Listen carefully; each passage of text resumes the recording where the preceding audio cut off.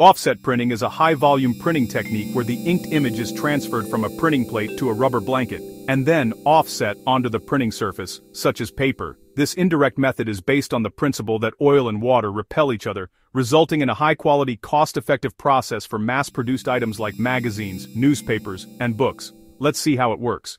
First, a printing plate is created for each color in the design, with image areas designed to attract ink and non-image areas designed to attract water. As the plate cylinder rotates, ink rollers apply oil-based ink to the image areas, while dampening rollers apply a water-based film to the non-image areas.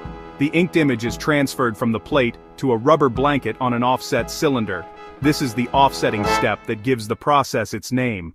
The paper then passes between the blanket cylinder and an impression cylinder, which presses the image from the blanket onto the paper. The printed sheets are dried and can then be cut, folded, or bound as needed. Offset printing has high quality as the use of a rubber blanket allows for a more even and consistent application of ink, resulting in sharp details and vibrant colors. The technique can be used to print on a wide variety of materials, including rough or smooth paper, wood, cloth, and metal.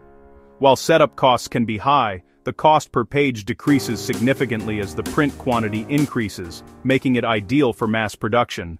For full-color printing, a separate plate is used for each color, typically the CMYK colors, cyan, magenta, yellow, and black.